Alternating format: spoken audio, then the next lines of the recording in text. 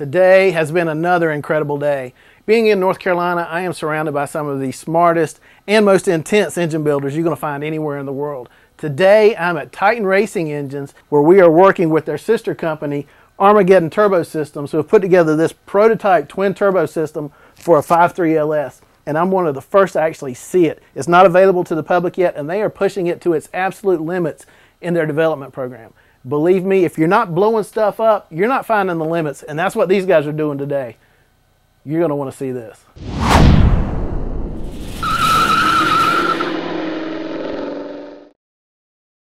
Armageddon Turbo Systems designs and puts together turbo kits for all sorts of high-performance applications.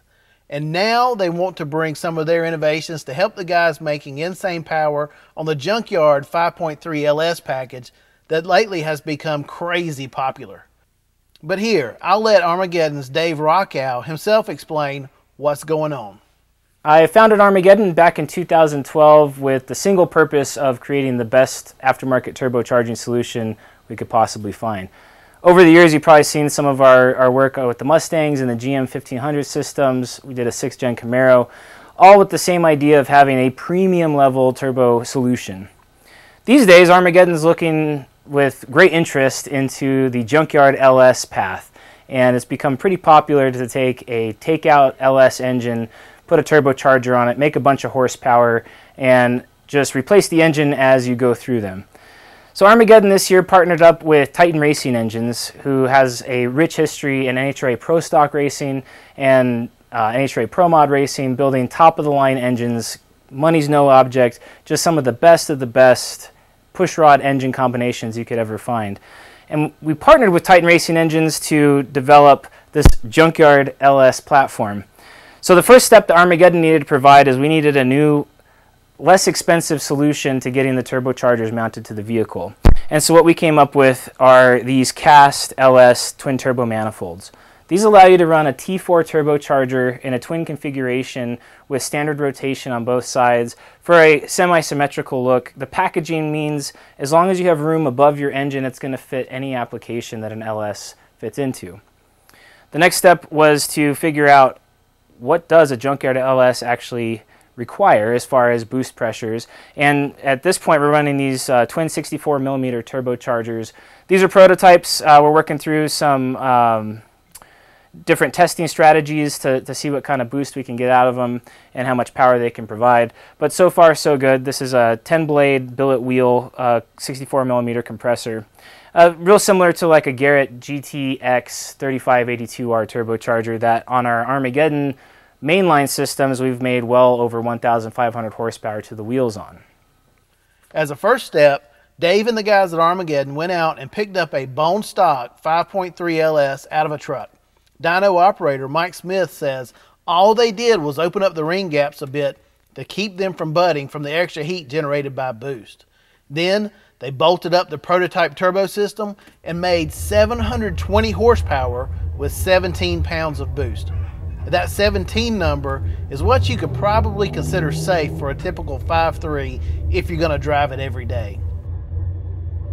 And then with the turbos turned up all the way, it pumped out 968 horsepower.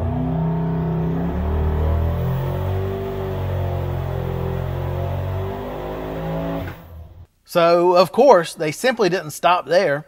The next step was to pull the engine down and gave it a what you might call mild performance build. It's been machined with the cylinders 20 thousandths over, but the stroke is still stock. In order to handle more power, it now has a forged rotating assembly with a forged crank, Callie's connecting rods, and a set of CP pistons. The cam is also upgraded, but it's still nothing extravagant. In fact, Armageddon calls it their naturally aspirated grind. It's approximately 230 degrees of duration at 50 thousandths tappet lift on a 110 degree separation angle.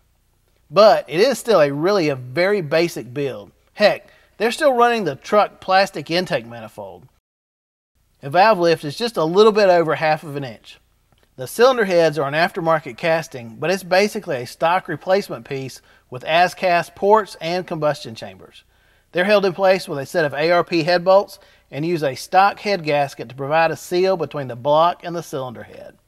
Controlling the engine is a Holley HP ECU. Smith says that the reason for that is simple. The Holley HP system is easy to work with, and they already happen to have one laying around the dyno cell. For a baseline, Smith first ran the built engine in naturally aspirated form, and it produced a healthy 440 horsepower.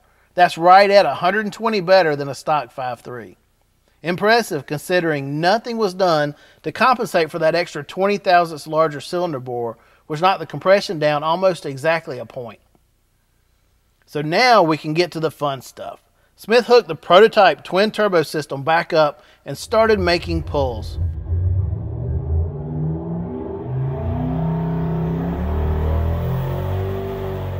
Now it's important to note here that even though the fit and finish of this Armageddon twin turbo setup is fantastic, this is still a prototype design. And what we're watching here is still R&D. This is not a finished product.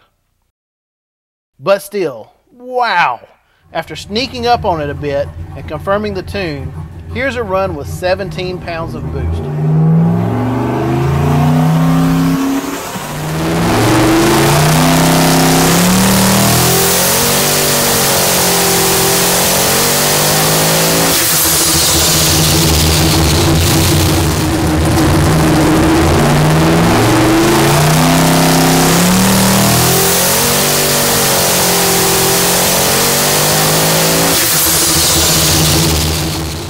With what I'd consider a safe amount of boost for daily driving, the engine made peaks of 923.1 horsepower at 7,300 RPM and 808.2 foot-pounds of torque at 5,500.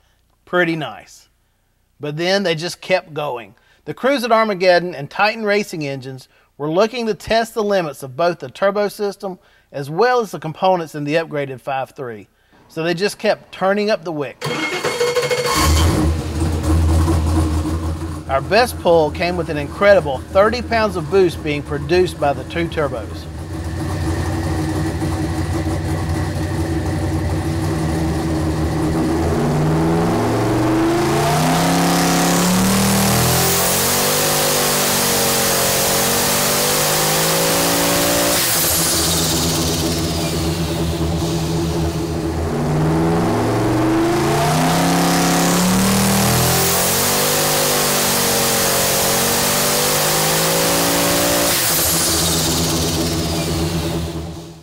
By adding 13 pounds of pressure, we jumped from 923 horsepower and 808 foot-pounds of torque all the way up to 1,144.6 horsepower at 5,900 RPM and 1,068.4 foot-pounds of torque at 5,500.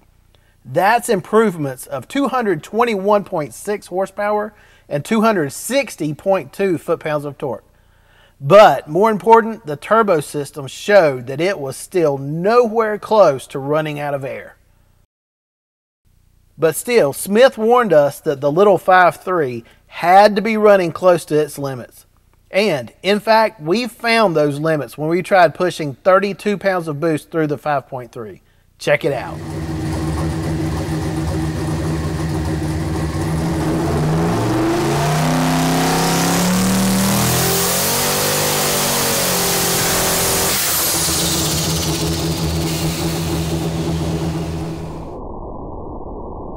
That, my friends, is what a blown head gasket looks like.